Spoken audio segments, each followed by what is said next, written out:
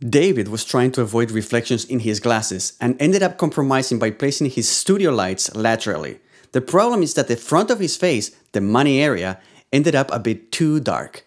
Luckily, this problem can be easily fixed using Adobe Premiere Pro. So to fix David's face, we're going to go to Effects, and then we're going to look for Lumetri. And under Color Correction, we'll find the Lumetri Color Filter. We can drag and drop that to the clip, either on the window or directly to the clip. And now we can click on Basic Correction and adjust the exposure.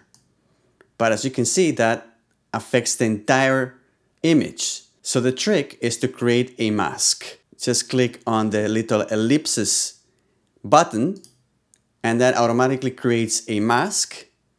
And now we're just going to place the mask in the right location and adjust its shape so it just covers the dark area on David's face.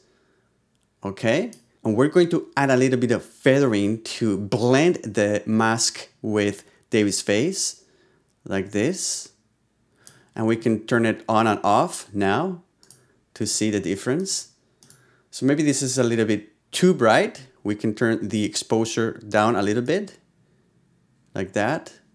That looks more realistic. And that's pretty much it, except that David is going to move around.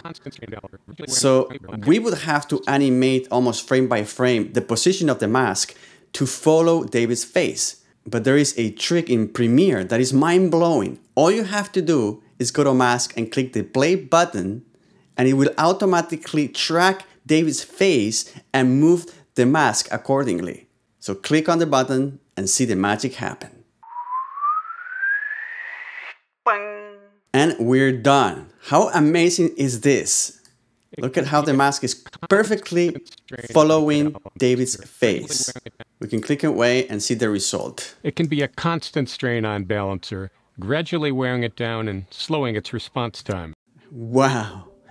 Let's take 5.1 seconds of silence to express our gratitude to the ingenious minds behind this amazing technology.